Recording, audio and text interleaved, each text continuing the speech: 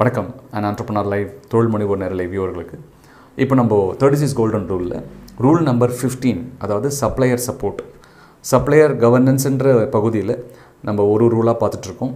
இது 15th rule. Supplier support நம்ம நிறைய சப்ளையரை பற்றி சில வீடியோஸ் இப்போ பதிவு பண்ணியிருக்கோம். இந்த வீடியோவில் நான் சொல்ல வர விஷயம் வந்து ரொம்ப சிம்பிளாக இருக்கும், ஆனால் வெரி வெரி பவர்ஃபுல் டெக்னிக். இதை நீங்கள் பயன்படுத்தி பார்க்கலாம். நிறைய டெக்னிக்ஸ் இந்த சாப்டரில் நாங்கள் கவர் பண்ணியிருக்கோம். ஒரு 1 or 2 டெக்னிக்ஸ் மட்டும் நம்ம ஷேர் பண்ண போகிறேன். சப்ளையர் வந்து உங்களுக்கு யார்? பையர் பிஹேவியர் வீடியோவில் நம்ம பார்த்தோம். பையர் பிஹேவியரில் வந்து பையர் வந்து சிப்ளிங்காக பாருங்கள் அப்படின்னு சொன்னோம். கூட பிறந்த சகோதர சகோதரிகளாக பாருங்கன்னு சொன்னோம்.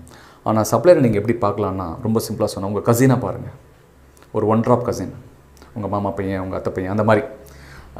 ஸோ நீங்கள் கசினாக பார்க்க ஆரம்பிங்க. கசினாக பார்க்க ஆரம்பிக்கும் போது உங்கள் கசின்ஸோடு நீங்கள் வீக்கெண்ட்ஸ் என்ன பண்ணுவீங்க? என்ஜாய் பண்ணுவீங்க. அவங்க வீட்டுக்கு போவீங்க, அவங்க உங்கள் வீட்டுக்கு வருவாங்க. ஒரு ஃபங்க்ஷன்னா எல்லாம் ஒன்றா சேர்ந்து கசின்ஸ்லாம் சேர்ந்து செய்வீங்க. கசின்ஸுக்குன்னு வாட்ஸ்அப் குரூப்லாம் இன்றைக்கி இந்த காலகட்டத்தில் மக்கள் வச்சுருக்காங்க.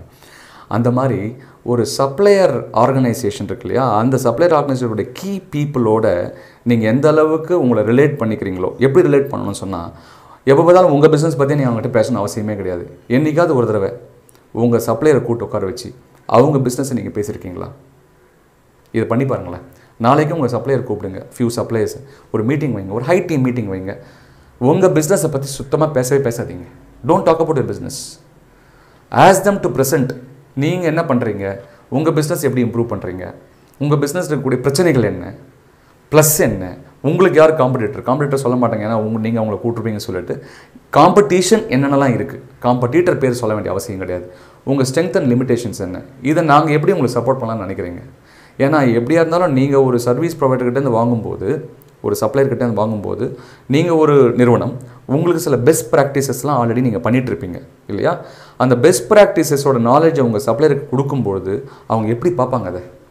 இப்படி தானே கசின்ஸுக்கு நம்ம ஹெல்ப் பண்ணுறோம். ஒரு கசின் இருக்கார், படிச்சுட்டு வந்திருப்பார், இன்னொரு கசின் இருப்பார், வேலைக்கு போயிருப்பார். அவர் என்ன பண்ணுவார், நீ பிடிச்சிட்டியா, நீ அங்கே வந்துரு, நான் உன்னை ரெஃபர் பண்ணுறேன், நான் உன்னை சப்போர்ட் பண்ணுறேன். ஒருத்தருக்கு ஒருத்தர் வந்து பரஸ்பரம் உதவி செய்வது. இதை வந்து நீங்கள் ஒரு சப்ளையரோடு செய்யும்போது ஒரு சப்ளையர் ஒரு 3வது மனிதனாக பார்க்க வேண்டிய எண்ணம் வராது. அப்போது உங்கள் மேலே அவருக்கு மரியாதை எந்த மடங்கு கூடும் யோசிச்சு பாருங்கள். உங்கள் நேரத்தை செலவழித்து அவருடைய வளர்ச்சிக்காகவும் அவருடைய கஷ்டங்களுக்கும் நீங்கள் காது கொடுக்கும்பொழுது உங்கள் ரிலேஷன்ஷிப் எந்த லெவலில் இருக்கும்? எனக்கு அமைஞ்ச எல்லா சர்வீஸ் ப்ரொவைடர்ஸுமே என்னுடைய பிஸ்னஸில் பார்த்தீங்கன்னா கன்சல்ட்டிங்கில் எனக்கு 100கணக்கான கன்சல்டன்ஸ் என்னோட அசோசியேட் ஆகியிருக்காங்க. நாங்களும் அவங்களோட அசோசியேட் ஆகிருக்கோம். எங்களுடைய ஸ்ட்ரென்த் என்னென்னு கேட்டிங்கன்னா, ஒருத்தருக்கு ஒருத்தர் வந்து பியாண்ட் பிஸ்னஸ் பேசுகிறது தான். எனக்கு நிறைய கன்சல்டன்ஸ் வந்து எனக்கு ஃபேமிலி ஃப்ரெண்டாகவே இருக்காங்க. அவங்க ஃபேமிலி ஃபங்க்ஷன்லாம் நான் போவேன், அவங்க எங்கள் ஃபேமிலி ஃபங்க்ஷன்லாம் வருவாங்க, நாங்கள் டின்னருக்கு போவோம், ட்ராவல் பண்ணுவோம். இன்ஃபேக்ட் சில கன்சல்டன்ட்டோட நான் வந்து வெளில வெக்கேஷன்லாம் போயிருக்கேன், ஒன்றா போயிட்டு வருவோம். அந்த அளவுக்கு அவங்க ஃபேமிலியில் நெருக்கமாகிடுவாங்க. ஸோ இது வந்து quite possible. Nothing is impossible. நீங்கள் your support your supplier is support your own business. இதன் மூலமாக உங்கள் பிஸ்னஸும் வளர்வதற்கு மிகப்பெரிய, ஏன்னா நீங்கள் மற்றவங்கள பற்றி யோசிக்க ஆரம்பிக்கும் பொழுது அவங்க உங்களை பற்றி யோசிக்க ஆரம்பிப்பாங்க. The more and more you think about others and how to help, how to support, automatically human quality அது. நமக்காக இவ்வளோ டைம் எடுத்து பண்ணும்போது நம்ம ஏன் அவருக்கு பண்ணக்கூடாதுன்னு ஒரு எண்ணம் வர ஆரம்பிக்கும். Automatically business cross. ஒரு பிஸ்னஸை ரொம்ப நம்ம வந்து அஃபிஷியலாக ப்ரொஃபஷனலாக பார்க்கணும் அவசியம் இல்லை.